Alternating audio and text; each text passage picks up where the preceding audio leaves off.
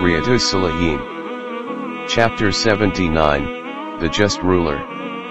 Allah, the Exalted, says, Indeed, Allah orders justice and good conduct, Surah 16 verse 90. Act justly. Surely Allah loves those who uphold justice. Surah 49 verse 9.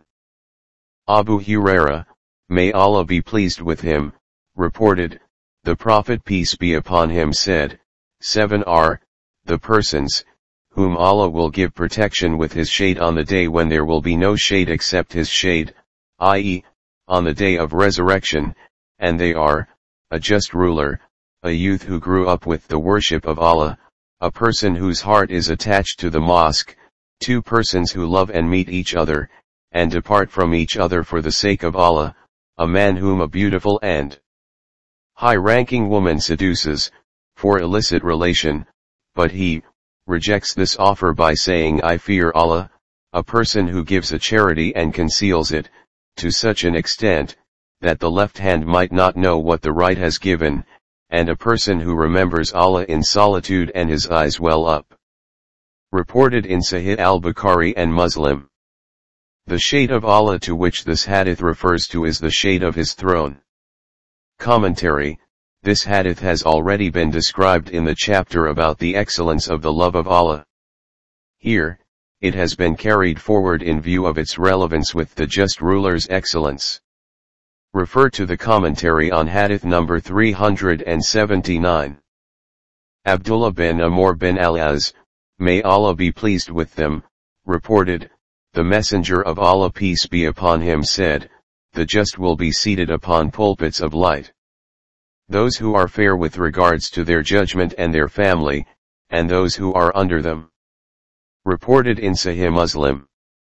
Commentary: how will be the likeness of the pulpits of light? Although we are not aware of their reality, yet we are supposed to have faith in them.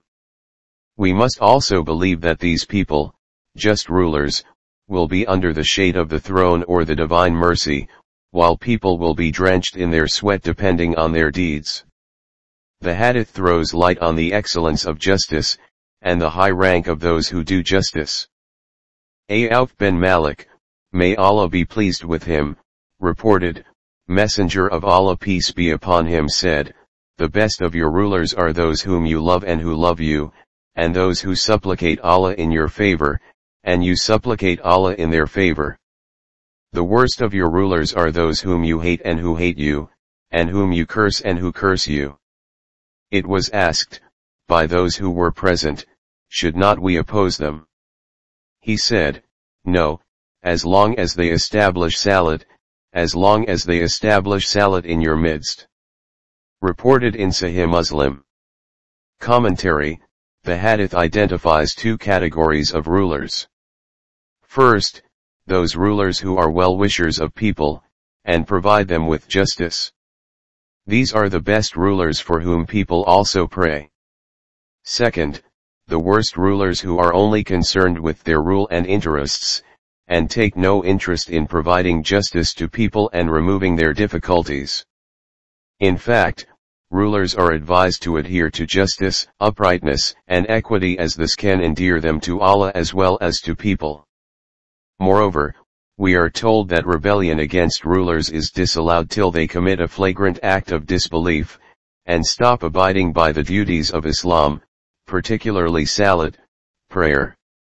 Iyad bin Himar, may Allah be pleased with him, reported, Messenger of Allah peace be upon him said, the people of Jannah will be of 3 kinds, a just successful ruler, a man who shows mercy to his relatives, and a pious believer who has a large family and refrains from begging.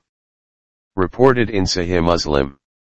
Commentary: all the 3 qualities mentioned in the hadith particularly characterize the men of faith and will cause their entry to Jannah. Every believer is expected to strive for being invested with these good qualities.